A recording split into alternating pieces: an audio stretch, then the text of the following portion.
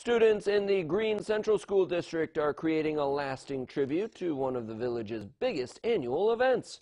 Kids in Mrs. Becker's 9th grade English class have been busy creating a glass tile mosaic under the tutelage of community artist Emily Jablon.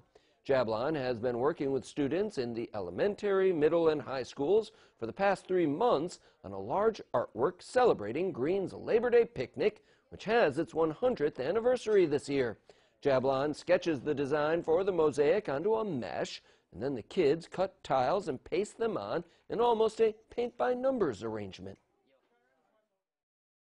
The students that want to be involved with the design have tons of input for the design. Because mosaics are so successful and look good no matter what, that there's a lot of room for creativity for the students' input. Once finished and the weather improves, the 300-square-foot mural will be installed on the side of the Scout building, which we just saw, at the village's Ball Flats Park, where the Labor Day picnic takes place. The mosaic will include images associated with the annual event, such as fireworks, tents, and the fire hose competition. Freshman Cooper Klump says it's a great way for the students to show off their Greene pride. It's been an amazing experience. It's really cool to be able to work with the talented artists like Emily and be able to contribute to something that will be in Greene forever.